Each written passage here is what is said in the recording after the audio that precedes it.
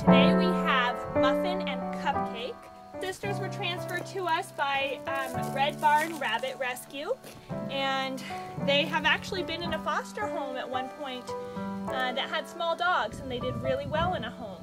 So both girls are spayed and are working on their litter box training, so they're doing a good job working on that. As you can see, they love nibbling on everything, enjoying the sunshine, and they're just really sweet girls. They would probably do best in more of a quiet household, but are really smart and